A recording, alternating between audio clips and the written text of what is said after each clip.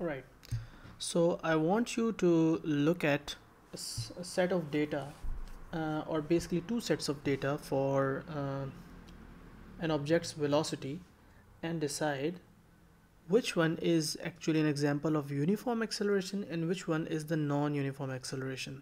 So let's look at the two examples and then decide which one is which.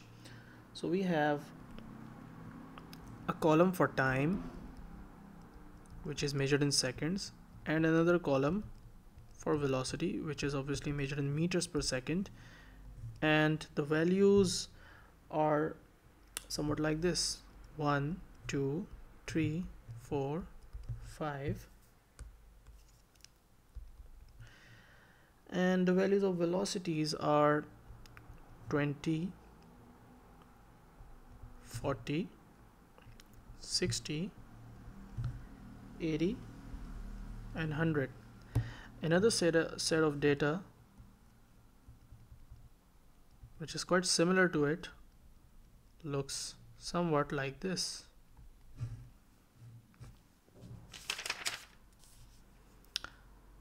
Zero, 1, 2, 3, 4, 5, and the values of velocities are 0 initially, then 10, then it increased to 40, then it's 60, then it's 70, then it's 50 again. Which one looks like an example of uniform acceleration and which one looks like an example of non-uniform acceleration? Well, what we really need to do in order to understand that is look at what is happening to the speed in each intervals of time. You can see that it's increasing by plus 20. In the next time interval, in next 1 second, the speed increases by plus 20 again. It increases by plus 20 once again, and it's the same. Whereas for the other one, you can say it's plus 10 in the first second. In the next second, the velocity increases by 30. In the very next second, it increases by 20 more, and then it increases by 10 more, and then it actually decreases by 20. And this can help us basically decide which one is uniform and which one is non-uniform. So as the uniform velocity, the name is quite self-explanatory. So with uniform, you actually say uniform acceleration is defined as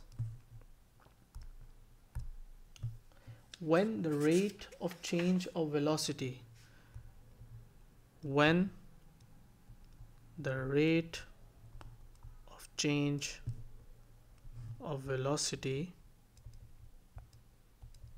is constant for every interval of time. And where is that happening? Well, you can see that the rate of change is constant. The velocity changed in 1 second, it always remains 20 all the time in this first table.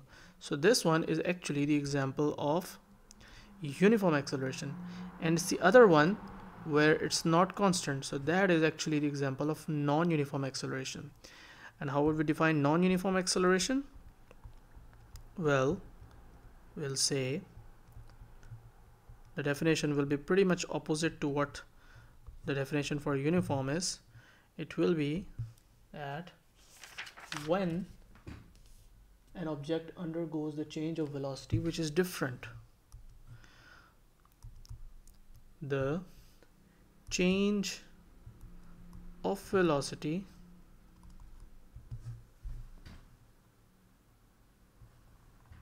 is different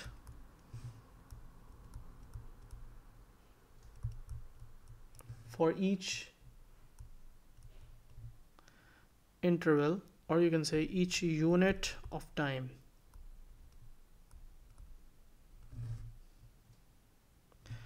Now, what does the unit actually mean here? It could mean a number of things. It could be an hour, it could be a minute, or it could be second. But mostly, since the SI unit of time is seconds, we can say each second of time. Each second the velocity changes by a different amount. First it changes by 10, and then it changes by 30, and then it changes by 20, then it increases by 10, and then it decreases by 10. So the acceleration is different for every single interval of time given in the table. So this one, the second table, is an example of non-uniform acceleration.